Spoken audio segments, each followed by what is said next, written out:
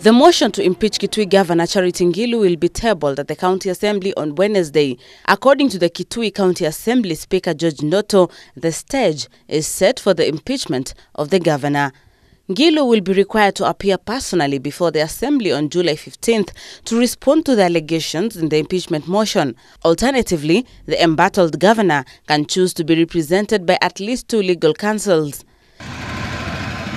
The impeachment comes barely 5 days after a High Court ruling by Justice Weldon Korir dismissed Ngilu's application seeking to stop the Assembly from tabling and debating the impeachment motion against her. Justice Korir gave MCAs a go-ahead to proceed with the impeachment motion against the governor. When money is not given on time, we cannot pay money that we don't have.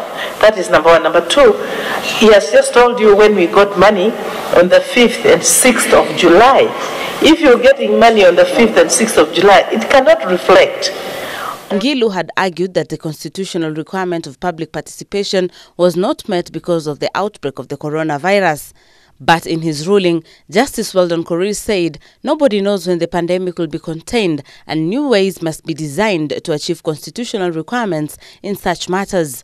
Kitui County Assembly Majority Leader Peter Kilonzo, with the support of 40 out of 56 MCAs, want the governor ousted on allegations of violating the Constitution and provision of the County Government Act, abuse of office, and failure to account for public funds.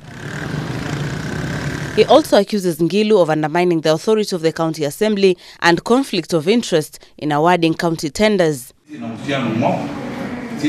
The mover of the motion further accuses the governor of failing to honor summons of the Senate Committee on County Public Investment and Accounts to shed light on audit queries regarding to the management and expenditure of county funds amounting to 20 billion for 2017 and 2018 and 2018 and 2019 financial years.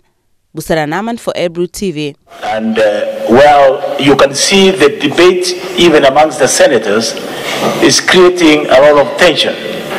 And that shows you the importance of budget performance.